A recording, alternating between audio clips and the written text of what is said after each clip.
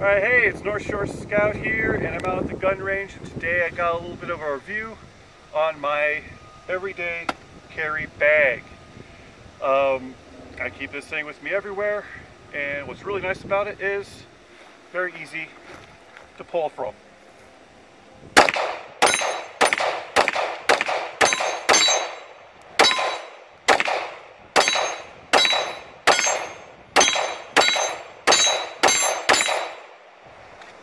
There you go. Extra bag right there. Load it up, and I'm good. I can just put it right back in the holster, like nothing ever happened. So this is the 511 tactical satchel. It's not designed to be around the hip.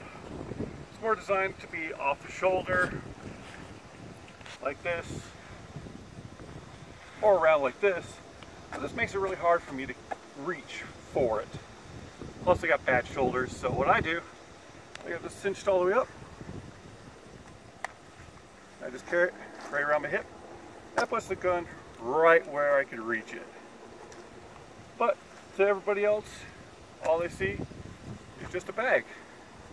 Got my drink this side here.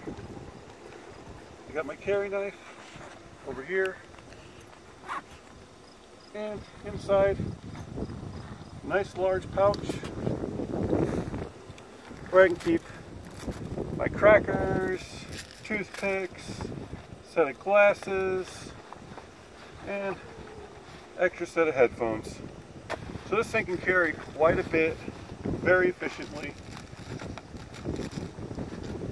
and nobody knows the better. So, not much else to say to it. There are a few downsides to this. There are wool webbing on here that didn't really stick around too well. I couldn't really find anything to put on them. I used to carry a knife right through here, and I just took that off because it's easier just to have this knife nice and secured right here. And this is where I have my cell phone when I'm out on the ATV. You can't see a cell phone there because, well, videotaping with it. But yeah, that's a little bit of an overview on the bag. I don't carry it when I'm in the truck. It's still, you know, in the way of a seat belt. But on an ATV, it carries with me pretty nicely. So as North Shore Scout, doing a little review on the 511 carry bag. North Shore Scout, signing out.